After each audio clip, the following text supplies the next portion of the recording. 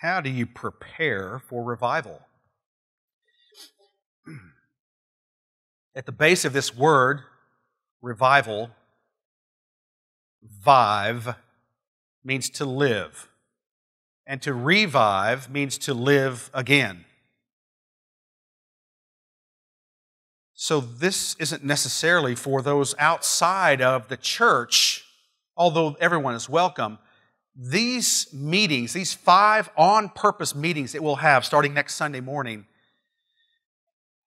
will be to revive the church. To say, Lord, bring us alive, afresh and anew with you. And that as we are revived, we then go out and make a difference to bring about awakening in the community. But revival happens in the church first. We're going to talk about some very basic principles of revival today, and then pleading with the Lord that He might revive us. I want you to put on your thinking caps, your creative thinking caps, and I want you to imagine right now what it would look like for you if God so radically came and manifested Himself upon your heart. What would that look like for you personally? Think about that. What would that look like? Think of the best thing that would happen in your life. What would your conversations be like? What would your job be like? What would your relationships with neighbors and family be like? Think about that. If God really revived you, what would that look like?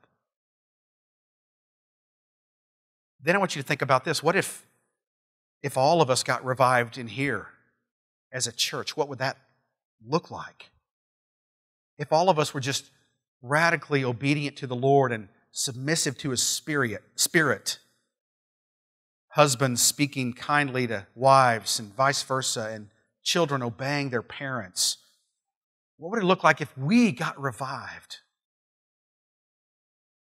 God wants to revive us, doesn't He? Is God the problem? If God would just kind of make up His mind and decide to revive us, isn't it His sovereignty? Doesn't He just decide to revive people? No. When you look throughout Scripture, you always see there was somebody set to praying. Somebody set to praying and saying, God, I want more than I've got now. Lord, I want to be stronger in you. I want to see my neighbors won. I want to see my family saved. Lord, I need revival in me. God always worked through somebody who was praying. Think about that. As I said, Dr. Stephen Manley will be here, and then that fine fella, Reverend Brad Flack, singing, leading us in worship. Pray for Dr. Manley that he would give timely messages to us, that God would revive us, that God would speak to our hearts and so rearrange the furniture of our life that we're never the same again. Do you want more? You want more from God's Spirit? You want more power, more intimacy? You want more love from the Lord? Then give yourself to prayer this week. We'll be talking about that. And right now, prayer, I want you to think about this, your personal life. Would you commit, I'm asking us as a church, would you commit to giving some special time to prayer this week? Maybe it's when you're doing your Bible study, but you would just set everything aside and say, Lord, I need revival in my life, personally. And then as a family, dads, moms, call your family together. Call them together. Maybe it's at the dinner table. Maybe it's when you're sitting down watching TV, turn it off and say, we're going to pray. Maybe take 3, 5, 10 minutes and you pray. Would you do that? Would you say, we're going to commit to praying this week as a family? And you can do this. You can do this. Church board members, lead the way. Sunday school teachers, Christian ed board members, lead the way and lead your family in prayer this week. And then corporate prayer. This Wednesday we'll be praying, and I'm asking the whole church. I know we have prayer every Wednesday night, but every person in this room is invited. It doesn't cost us any more to have more people here. You can all come this Wednesday, 6 o'clock, say, well, I can't. Do your best. I know some of you can't by your jobs. You cannot get here at 6 o'clock. Come if you can and come around these altars and around the front. I'd like to see all of you here this Wednesday night at 6 o'clock for corporate prayer, asking God to pour out His Spirit upon us. Think you could do some of these things? If so, say amen. Amen. Me too. Fasting. How about that? What? We don't live in a fasting age, Pastor. What are you talking about? Well, many times throughout Scripture, people would fast and pray to see God's hand move. So I'm calling us as a church, the whole church, to fast one 24-hour period. Could you do that? One 24-hour period. You pick the time, you pick the day. It's up to you. I'm not going to command you. I can't. It wouldn't do any good. But I can ask you and invite you as a church that all of us, sometime this week, would fast a 24-hour period. Maybe you eat breakfast and you don't eat again until breakfast the next day. I want us to fast and say, God, we desire your presence here so strongly that we're willing to give up sustenance, food, to say, Lord, we want you here. Could we do that as a church? You pick the time. A 24-hour period, you pick the time. Now, for those of you that are going on the cruise, I am so sorry.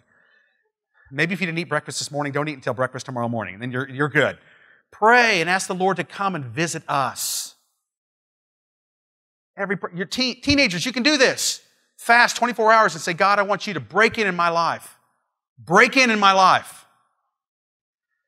We're going to be talking about good King Hezekiah. He's of Judah. You've got the northern kingdom, the 10 tribes of Israel, and then the southern kingdom, the 2 tribes at the south, and Judah is one of those.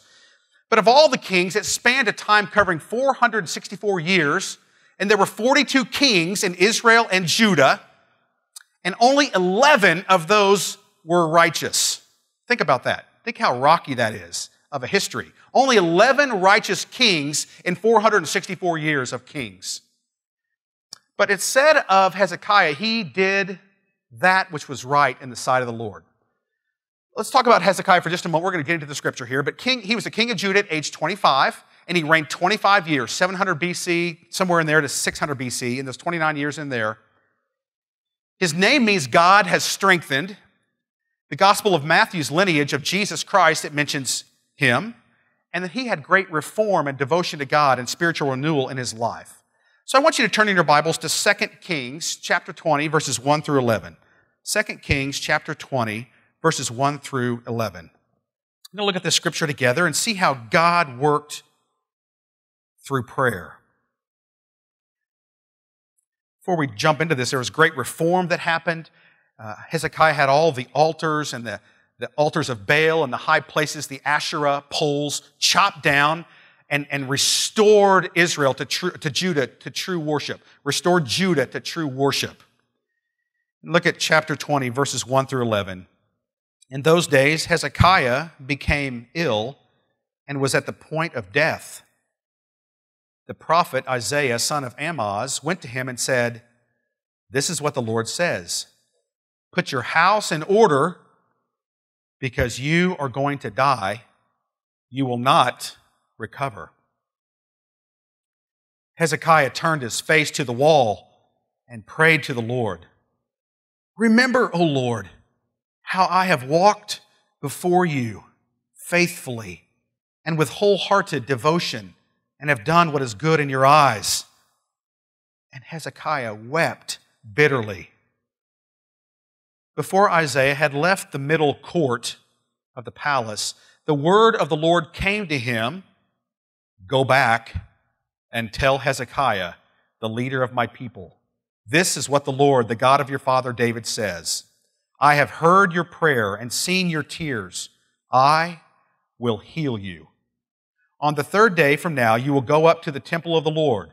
I will add 15 years to your life, and I will deliver you and this city from the hand of the king of Assyria. I will defend this city for my sake and for the sake of my servant David." Then Isaiah said, "Prepare a poultice of figs." They did so and applied it to the boil, and he recovered. Hezekiah had asked Isaiah, "What will be the sign that the Lord will heal me and that I will go up to the temple of the Lord on the 3rd day from now?" Isaiah answered, "This is the Lord's sign to you that the Lord will do what he has promised.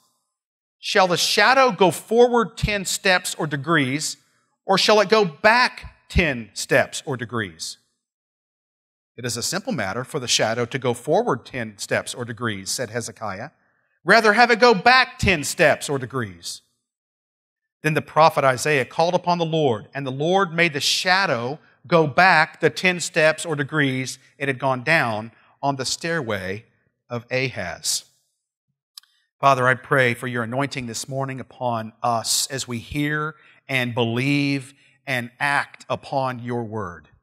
Bring revival, we pray in Christ's name. Amen. Title of this message is Put Your House in Order. Put your house in order. Hezekiah's sickness, it's mentioned in 3 different places in Scripture. You could parallel these if you'd like to. 2 Kings 20, 2 Chronicles 32, and Isaiah 38. They all talk about the same story. The events as they unfolded. Isaiah tells the king to set your house in order, for you shall die and not live. Very unpleasant words to hear. Put your house in order. Secondly, Hezekiah wept bitterly and he prayed to God. That's essential in this story. Thirdly, Isaiah is instructed to immediately return and inform the king his prayer had been answered. He received 15 additional years, and then the king also requested a sign. Very briefly, I'm going to go through these 5 points: a deadly sickness, a desperate prayer, a heartening promise, a human's participation, and a divine sign. Put your house in order. So firstly, a deadly sickness. He said, put your house in order because you're going to die. You will not recover. Now, is this good news or bad news? Is it good news or bad news? I don't know. If God came to you and He said, I'm going to tell you the day you're going to die, would that be good news or bad news? Some would say, oh, that'd be terrible news. I don't want to know the day I'm going to die. I'd rather just live free and not know. Others would like to say, yeah, I'd like to know the exact date and I can live however I please. And right before He comes back, I'll say, Lord, forgive me, and I'll get in. Is it good news or bad news? Think about that. Put your house in order. Ahithophel was a servant. He was a wise, sage advisor to King David. And he left King David when King David needed him the most, when the kingdom was slipping from David's hand. And David's son Absalom was now in the palace. And Ahithophel leaves King David to go and give advice to King David's son Absalom. And David prays, God, would you confuse the advice of Ahithophel to my son's ears? And Ahithophel gives this great plan to go out and take David down. And it's the right words. They're the right thing. He's a very wise man. And then another man comes along and gives another word and confuses the advice. And so Absalom doesn't take Ahithophel's advice. And the Bible says that Ahithophel was so embarrassed by it that he went home and he put his house in order. And then he went out and hung himself. He couldn't live with the embarrassment that his advice was no longer taken by the kingship. Ahithophel, he put his house in order. What does that mean? He probably made sure everything was all up to date, paid off the last bills, told everybody goodbye, and went out and hung himself. He put his house in order. Jesus hanging on a cross. He knows he's about to die, and he looks down to his mother Mary and to his close disciple John. And Jesus puts his house in order. He says, John, here is your mother. Mother, here is your son. Take care of her, is what he's saying. Jesus put his house in order. I want to ask you, if you knew you were going to die this week, what would you do to put your house in order? What would you do to put your house in order? What do you need to do? Let's see, it's not just the bills. Maybe I've got odds with somebody. Maybe I've got ought against somebody. I need to make that right. Maybe I took some money from work, or maybe I've done this or that, and I need to make that right. What do you need to do to put your house in order? Put your house in order this week. God doesn't do that for you. God doesn't make your little bony legs move. You do that. You are a free will. You're a free moral agent. You must put your house in order. Secondly, a desperate prayer. This is from 2 Chronicles 32, not 2 Kings, 2 Chronicles. Then Hezekiah repented of the pride in his heart, as did the people of Jerusalem. Therefore, the Lord's wrath did not come upon them during the days of Hezekiah. The middle letter of pride is I. When I'm proud, it's all about me. When I'm full of myself, it's just me, myself, and I. I'm a terrible person to be around when I'm prideful. And you might be as well. But pride never goes with revival. Pride must die before revival can come. And it's hard to say you're sorry, isn't it? It's hard to apologize. It's hard to say I was wrong. It's hard to say I messed up. But if you have, get rid of your pride and repent, humble yourself, and seek the Lord. 2 Chronicles 7:14, if my people, God says, if my people, which are called by my name, shall humble themselves and pray and seek my face and turn from their wicked ways, then will I hear from heaven and will forgive their sin and will heal their land. That's a promise. God's not up there saying, well, you've done everything you need to do, but I'm going to wait a little bit longer. I've got a different timetable than you. No, God says, if my people will humble themselves, if they'll humble themselves and turn from their wicked ways, then He'll hear from heaven and forgive their sin and heal their land. How bad do you want healing? How bad do you want to be right with God? Are you willing to humble yourself and pray and say, oh God, rid me from all my wicked ways? A heartening promise, verses 4 through 6. God said, I have heard your prayer and seen your tears. I will heal you. That's the Hebrew word rapha. It means to restore, make healthful. God heals us still today, doesn't He?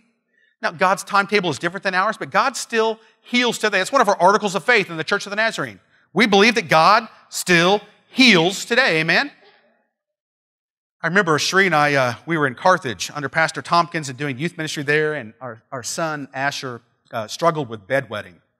And he was in upper elementary and still struggling, and we talked to doctors, and we were just very concerned, and it was tough. I remember I'd go to camp with my son, and we'd have to make arrangements with sleeping bag and me having an extra set of clothing and being able to take I talked to somebody there and was able to wash his sleeping bag every day. And we'd stop the drinking like at 6 o'clock at night, and he'd be so thirsty by the morning. It was just a tough struggle. And Sheree was just really praying and praying and praying, asking God to heal our son of bedwetting. And I remember we had a revival there with Dan Bohai in Carthage. And I remember Sheree just felt so urgent, and she came forward, maybe even brought Asher with her, up to the front for anointing. It was a healing service. And she brought him forward, and I didn't know that she had that onus on her like that. And so I saw her, and I went over and stood with her, and Dan Bohai came over, and he prayed. And I think you kind of felt confirmation in your heart that God heard that prayer. God heard that prayer. And God healed his little bladder, and he didn't wet the bed anymore. And that was through a simple prayer in faith, believing that God could do that. So I believe God can still heal. And I think there are people in this place that need healing from God. And I believe you can pray to this God Rapha, the God who heals. God's ear is not deaf, nor his arm short. God can do anything He'd like to do. I don't know what you need, but maybe that God would come and visit us in such a powerful way that God would heal us.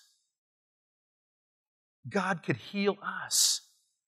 Sheree was struggling with a terrible toothache, and this is maybe 5 years ago, 6 years ago, I don't know, 7, I don't know how long ago it was. It was a pain in the mouth.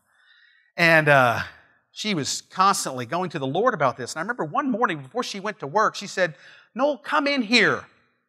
Pray for me. So I remember I got over by her and I prayed. I placed my hands on her head and one on her mouth where her tooth was sore.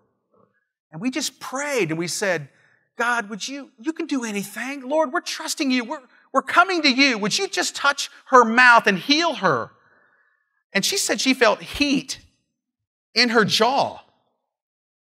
I didn't feel anything. My hand was right there on her jaw. I didn't feel a thing. But she felt heat in her jaw. And her tooth was restored. I didn't go to school to learn anything like that. But you can learn in the school of the Bible what He says to do. And so I guess I just say, what can God do in us as a people? More than physical healing, that's great, but our bodies are going to die, right? Bladders are going to die. Teeth are going to die. Bodies are going to die. But how much better if God would restore your soul so that your soul could live with God forever in heaven. God can do that. Maybe you have children that are far away from God. You have parents that are far away from God. You've got brothers, sisters, aunts, uncles who don't know God. We've got to pray that God would bring healing and restoration to us, His people. It was through prayer. And he got a heartening promise. I'm going to do this for you. I'm going to heal you. I'm going to heal you, Hezekiah. A human's participation, verse 7, it said, prepare a poultice of figs. Why? Why couldn't God just heal Hezekiah of these boils? I don't know. But he had them do something, so they got a poultice. They made up a poultice. They mixed it up, and they applied like this salve to his boils on his body. And Hezekiah's body was restored. Reminds me of Jesus. There was a time there was a blind man in John 9, and Jesus spat on the ground, made some mud, and applied it to his eyes and said, "Go wash in the pool of Siloam." And when he did, he came back seeing. I don't know if God gives us aid to our faith. We have these little 4 bottles up here. It's anointing oil. There's nothing magical about oil or poultice of figs or mud that Jesus spits on. There's nothing magical about those. We're not into superstition.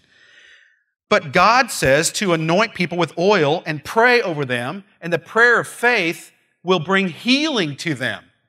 Now, it's not in the oil, it's our faith in God that heals.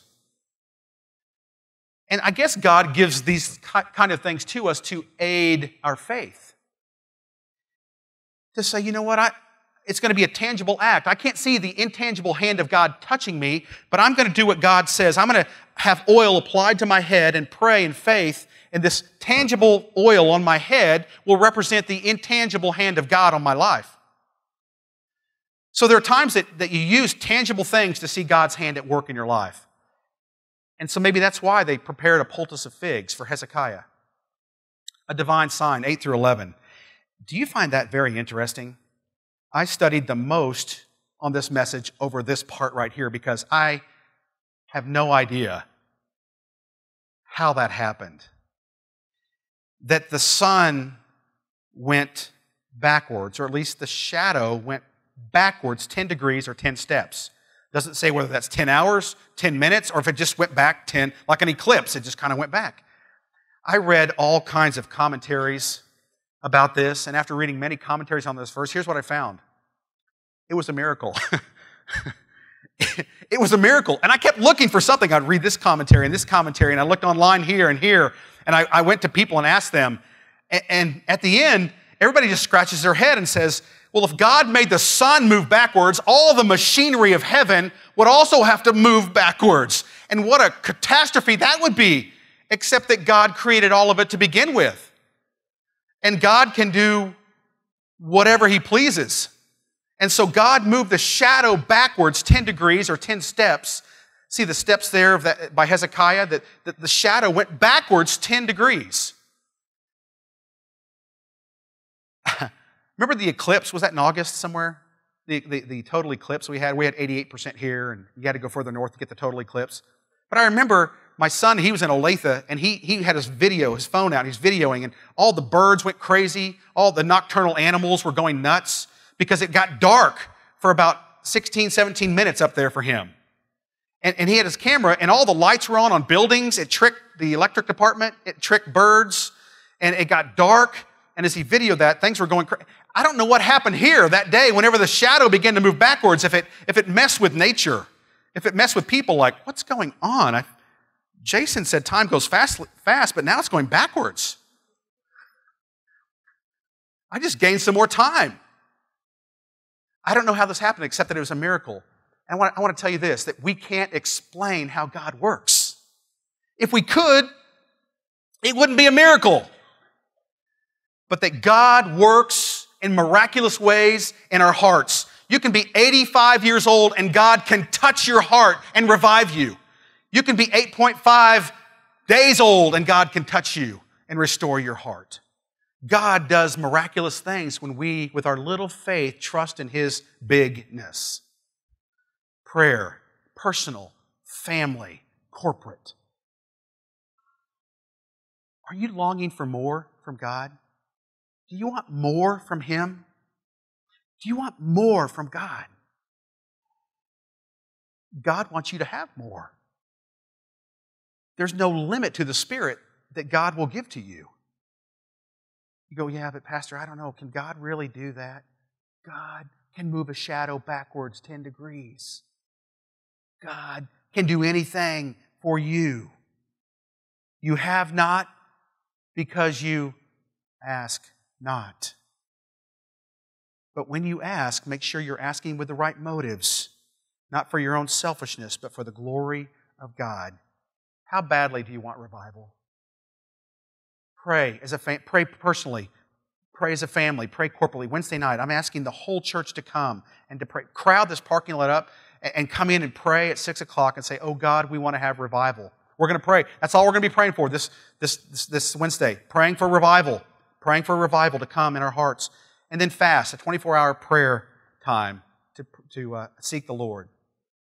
In conclusion, I'd like to just talk about this. There was a Welsh revival in early 1900s, turn of the 20th century. Evan Roberts was just a young man. I want to give you some facts about him, and we're going to have a time of prayer here today. In the first few years of the 20th century, Wales experienced something unique. After many years of Christians praying for a spiritual reawakening, God answered their prayers, touching the country on multiple levels. One young man who had prayed for revival for over a decade became the person most associated with the events. His name, Evan Roberts. Evan's parents were pious members of a church. They valued prayer and memorized large portions of Scripture together. That environment developed an awareness of God in Evan at an early age. Listen, parents. When Evan was only 11 years old, his father died. He helped support his mother and siblings by going to work in a coal mine. The young Christian's spiritual light shone in the darkness of the mines. While working, Evan prayed and sang hymns. During breaks, while other miners played cards, Evan read his Bible. As a young teenager, Evan began teaching a Sunday school class. He eventually served his home church as Sunday school superintendent. He was also a pianist and a song leader. His spiritual disciplines increased. He sometimes prayed into the night for hours. In 1902, at the age of 24, Evan apprenticed with his uncle as a blacksmith. But a stronger pull drew the young man. In 1904, he began classes to prepare for a life of ministry.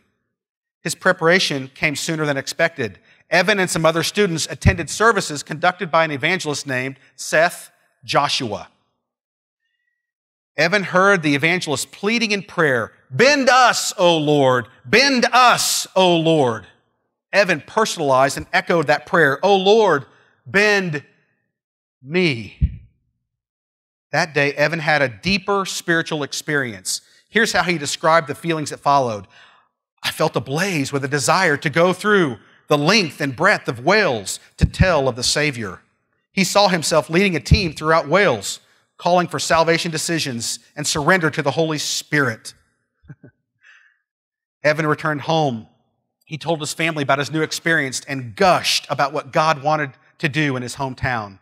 He arranged to speak that weekend. His messages had 4 distinct parts. Number 1, confess every known sin. Number 2, put away every doubtful habit. Number 3, obey the Holy Spirit promptly. And number 4, confess Jesus publicly. Some of you have never done that before. Some of you have never done that. What would happen if all of us did at least those 4 things? That we would confess every known sin. We'd put away every doubtful habit. We would obey the Holy Spirit promptly. We'd confess Jesus publicly. To finish this story, up to 60 persons responded to the appeal that first week. A Southern Wales newspaper reported that Evan was causing great surprise by his extraordinary orations at the chapel. That place of worship having been besieged by dense crowds of people unable to obtain admission. Then Evan, his brother Dan, and 3 sisters who sang took the message on the road. Evan and Dan preached in mining communities throughout southern Wales. Evan continued his exceptional prayer life. At each new town, he went to the mines to introduce himself to the miners as they emerged from the ground. He gave each a personal invitation to attend his meetings. In every village and town, the same results occurred. Large crowds gathered, people confessed and repented their sins, and behaviors changed. The transformation of thousands of lives in Wales led to social repercussions. Taverns began losing business. The crime rate decreased. People from other countries heard about what God was doing in Wales and came to see for themselves. Once the service began, visitors' lives were touched, but not like in any service they attended before. Evan might preach or he might stand at the pulpit and weep. He might speak softly or silently pray. Responses at the pew included silent prayers, confession of sins, and spontaneous hymn singing. In every town, people of all ages turned to follow God, and churches grew. Brockington Road, Church of the Nazarene. I want God to come and visit us in a powerful way. But we've got to at least do these 4 things. What kind of a response do you want from God when you pray to Him? What do you want God to do in your life and in your family's life?